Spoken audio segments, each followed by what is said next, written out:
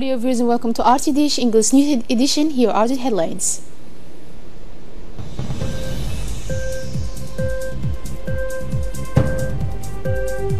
The President of Somaliland returns to his country after a visit of 48 hours in Djibouti. Inauguration of education and agriculture greenhouses at the Dikhil Technical High School. Robert Mugabe, Zimbabwe's fourth president, died at the age of 95. Thank you for joining us in our newsroom. Tribute by the President of the Republic, His Excellency Ismail Omar Guelleh, for the former President of Zimbabwe. The President of the Republic, His Excellency Ismail Omar Guelleh, paid a vibrant tribute to the memory of the late Robert Mugabe, the former Zimbabwean president who died this Friday morning at the age of 95 in Singapore, where he was receiving care. In his message, President Guelleh paid tribute to the memory of a charismatic leader who has long worked for the independence of his country. He is also the undeniable craftsman and founding father of contemporary and modern Zimbabwe, said the President of the Republic. If he never ceased to lose his energy in the fight of the dignity and equity of his compatriots, he also distinguished himself for his permanent commitment to a fraternal, united and prosperous Africa. President Ismail Omar Guelleh also stressed for whom, with the death of Robert Mugabe, Africa undoubtedly lost one of its most illustrious sons. President of Somaliland Musa Bihi has on Friday returned to his country after a 48 hours visit.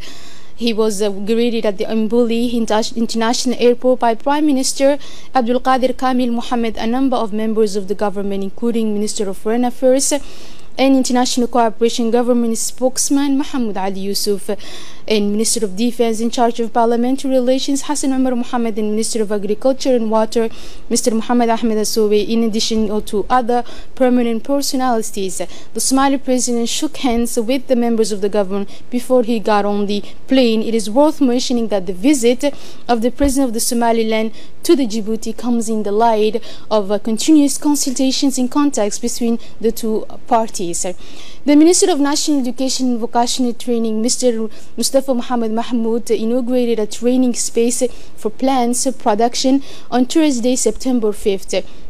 According to the Minister of National Education, the project, carried out with the support of the Turkish Cooperation Agency TICA, is an essential lever for the growth of the regional economy and a means of modernizing people's fields of competence. In addition to the Turkish ambassador in TICA representative, many personalities, including the Prefect of Dikhil, Mr. Mohammed Sheiko, the President of the Regional Council, Mr. Abdurrahman Yunis, the Secretary General of MENFA, Mr. Mohammed Abdallah Mahyoub, Director General of Technical Education, Vocational Training and Technical Advisor, took part in the inaugural ceremony which took place at the Dikhil Technical High School. In a speech, the prefect of the region welcomed the Minister of Education and the delegation accompanying him, as well as the Turkish ambassador and representative of TICA, expressing his pleasure to receive this high-level educational delegation. He also expressed his satisfaction with the introduction of agriculture in the Technical Secondary School of Dikhil, which will allow the region's young students and others to benefit from high-quality vocational training. He added that it will enable them to acquire agricultural skills that will contribute to the fight against unemployment among young people who participated in training on agriculture production in people from all walks of life and religion, and in turn will provide training for young people living in the continent where they live. In turn, the President of the Regional Council said that this site will have an active role in promoting the idea and importance of agriculture for young people. As for the Minister of National Education for the Professional Training, Mr. Mustafa Mohammed Mahmoud, praised the important role that this project will play in advancing agriculture production in the regions and for the benefit of the young people living in this part of the region by providing them with a training site in the agriculture sector. He also pointed out that this site will be able to give an opportunity to upgrade the important disciplines in the field of agriculture, as this region has advantages in this area.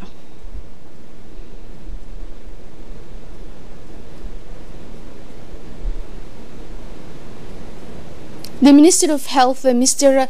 Mohamed Warsamadiriye, met yesterday with the main officials in charge of the intra-housing spraying strategy that will soon be implemented in the capital's high-risk malaria areas.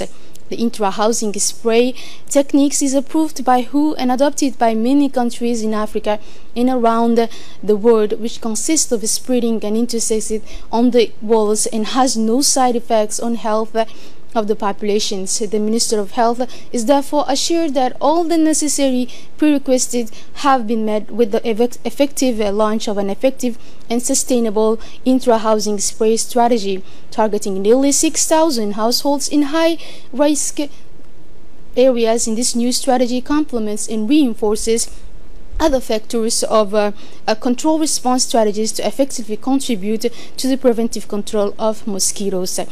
Following an official invitation, the Minister of Energy in charge of natural resources, Yunus Ali Gedi, on an official visit to Egypt during the period from 4 to 7 September 2019, was received on Thursday, 5 September 2019, by his Egyptian counterpart, Tariq Al-Mullah, at the headquarters of the Egyptian Ministry of Petroleum and Mineral Resources. The two ministers discussed the issues of gas, oil, and mining exploitation between our two countries and the opportunities for training for employees of the Ministry of Energy. The Kempinski Palace Hotel hosted yesterday a signing ceremony between Djibouti Telecom senior officials headed by the Director General Mr. Mohamed Assoui Bouh and a Chinese delegation of telecoms, more precisely the China Mobile Groups led by its president Mr. Li Yu. During this meeting, a partnership between the Chinese telecommunications grand operator and Djibouti Telecom was discussed. This signature between the two operators will boost communication but also internet access in the region. The signing ceremony will promote development cooperation and contribute to the construction of an interconnected and better region. In his speech, Director General Mr. Mohamed Assoui Bouh highlighted that two partnerships signature reinforces once again the relations between the two countries.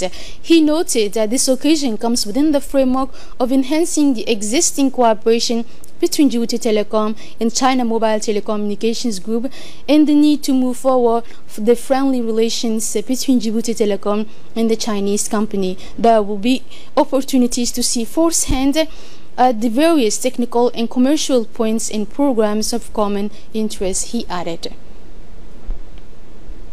Moving on to the regional news, the first government in Sudan since the fall of President Omar al-Bashir in April unveiled on Thursday a major step in the process of transition with the establishment of institutions that should lead to civilian rule after decades of authoritarian rule.